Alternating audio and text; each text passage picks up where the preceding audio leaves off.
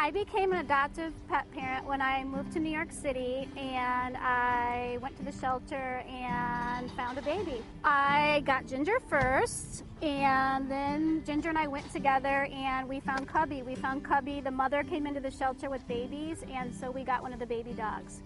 We were so lucky when we got Cubby because we were able to socialize her since she was a baby, and now she's a therapy dog. She goes out and visits schools, hospitals, nursing homes, and spreads love around the city.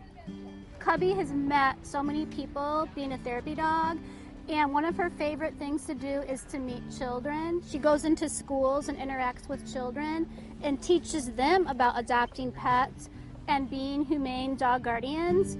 And so we love that because she's teaching the next generation and helping them to adopt dogs and be good pet parents. Having two dogs is wonderful. They play together. They are best friends. I love to watch them play. Coming home at night and watching them interact is one of the best things in the world. Go out and adopt a dog. It will change your life.